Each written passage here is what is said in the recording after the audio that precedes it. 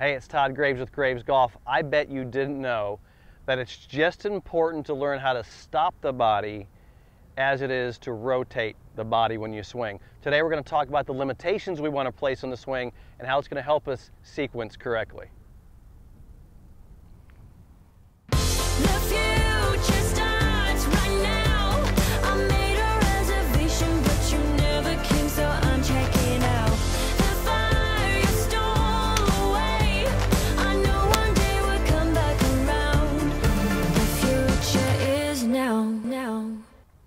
So I talk about it a lot, where we want to put the body in positions where it creates what I call limitations.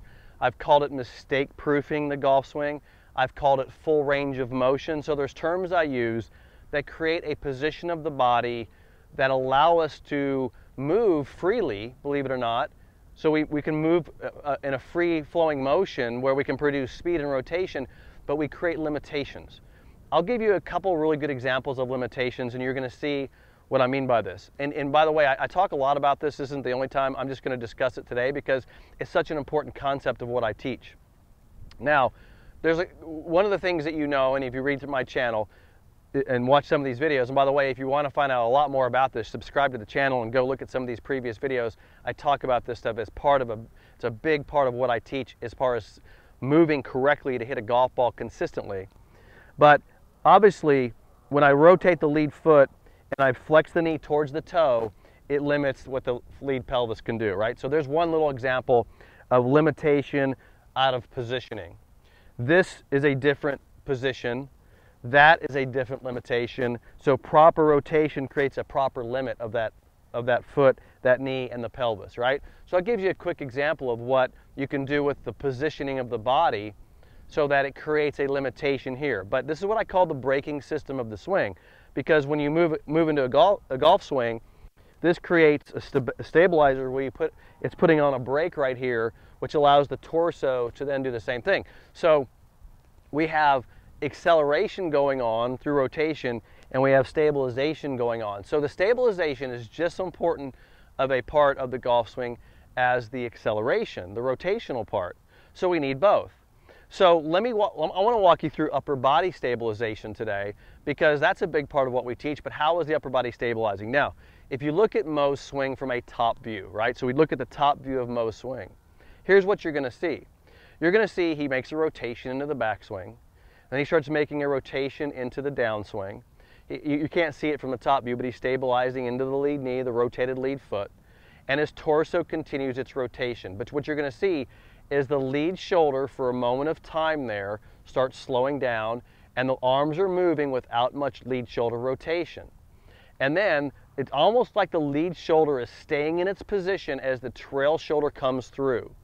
So what you're seeing is a lead shoulder, lead upper arm stabilization, so the arms and hands can continue their motion through. So when you see Mo do that from that angle, which is a very interesting angle to begin with, what you're seeing is a lot of stabilization is being produced on this side of the body so that this side of the body can accelerate. But that's also squaring the club. So you're getting rotation, you're getting stabilization, and you're getting acceleration. And that's all the things we want. And you're getting the release, and then you're getting a club face that squares up. So much is happening, and so much is being produced from how the body produces stabilization.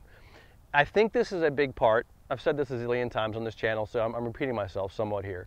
But it's a big part of what's not being taught is how the body is producing the proper stabilization of the lead side. So people ask me, is the golf swing left-sided or right-sided? It's both-sided. They have different functions throughout the motion of the swing.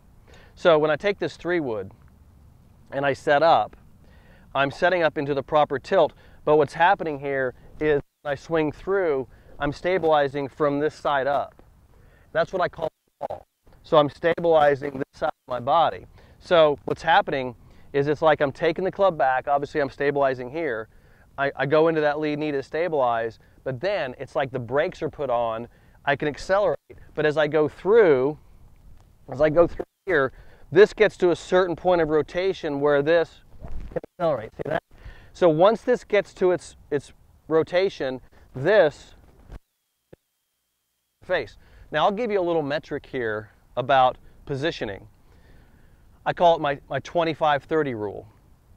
So I want, at impact, I want 25 degrees of tilt and 30 degrees of rotation, 25-35, 35-30. So what you see is 25-30. So here's what I want you to do today. This is my little lesson for you today. I want you to set up, you know you had a golf club. You can put a golf club on the ground if you want. Put your arms across your chest. Tilt towards the ball. Give me a little side bend about 15 degrees. I want you to go into the knee. Okay, hold it there. Remember your foot's flexed into the knee, right? I want you to go a little more bend, a little more rotation, and just stand there like this. Okay, there's my 25-30.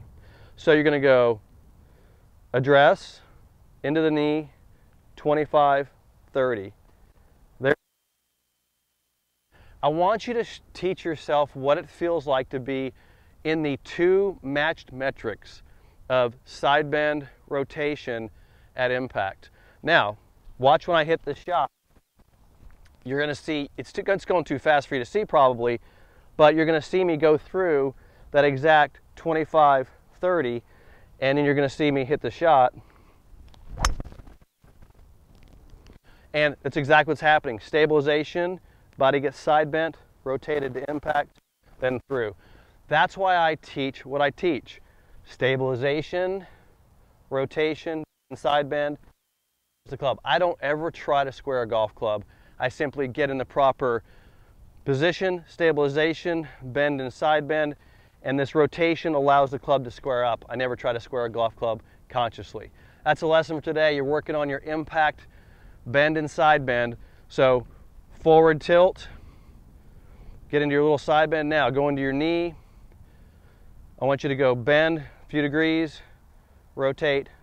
There's your impact position.